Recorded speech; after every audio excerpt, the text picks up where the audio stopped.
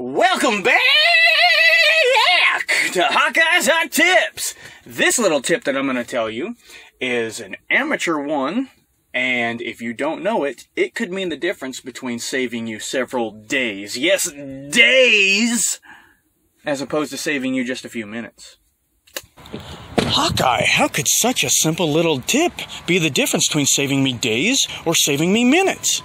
Because something that they never taught us in truck driving school is, if you get out of a shipper, receiver, wherever, and you got to try to close your swing open doors. Let's say you bring the doors all the way closed, and what the hell?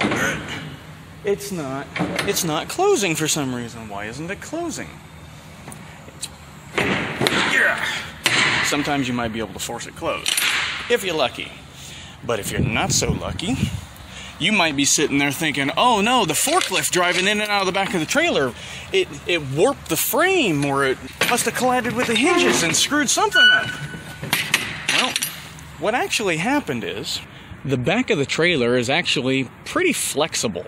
Now, even though you can't move it with your hands or whatever, it is actually bendable and I don't know, rotatable, I guess, whatever you want to say. It is very flexible.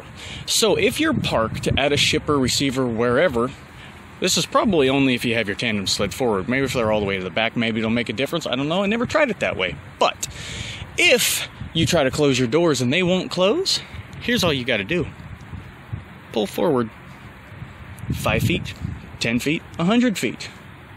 Just pull forward and then try to close the doors again. Because if you're parked on some uneven ground, as the majority of places are, hell, you can see right here the ground is not level. If you're parked on ground that is not flat and level, trying to close those back doors might be a bitch. So, pull forward. Just fire up your pile and pull forward just a few feet. That's all you gotta do. That could mean the difference between, oh no, they've destroyed my trailer, I need to call my company, and now it's going to be several days before I can get a replacement trailer, all because you didn't know. All you had to do was pull forward.